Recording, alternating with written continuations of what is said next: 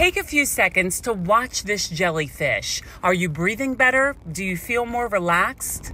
And it just makes people feel very, very calm. To help us understand what seems like an explosion of jellyfish in and around Baltimore's Inner Harbor, we turn to Jenny Jansen, the assistant curator of Blue Wonders at the National Aquarium. It is definitely an Atlantic bay nettle. It is one of the more common species in the bay, and Jansen says we typically see them anywhere from early summer all the way through the end of November. I've had a boat up in the harbor here for a few years now.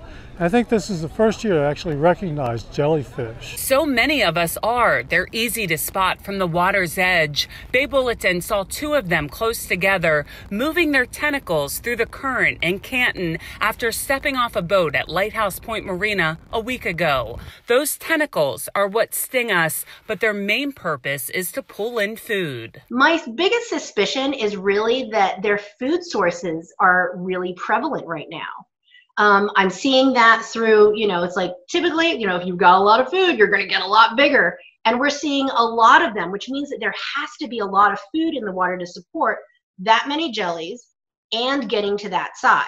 Jansen says what's uncommon this year is just how big some of them are getting. The waterkeeper here in the Inner Harbor for Blue Water Baltimore tells Bay Bulletin she's also seen an increase in the number of jellyfish this year. She thinks it comes down to a lack of rainfall, and also more people are just out, walking along the water, looking at nature through the pandemic.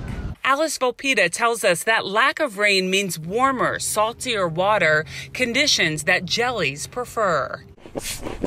And more jellyfish brought the best business ever for the owners of NettleNet Boat Pool, which first started 42 years ago. I was to the point where I was considering shutting down the business.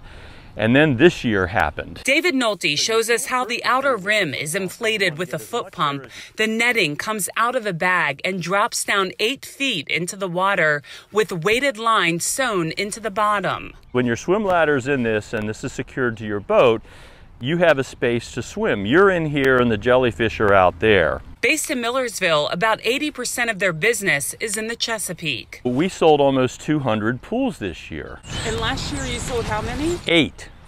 And I don't think we sold a single pool in Maryland in 2019. While their size might represent something out of a Halloween movie, I have seen some very big ones. Yeah, they're frightening. They are mesmerizing to watch pulse through the water at a distance. For Chesapeake Bay Media's Bay Bulletin, I'm Cheryl Costello.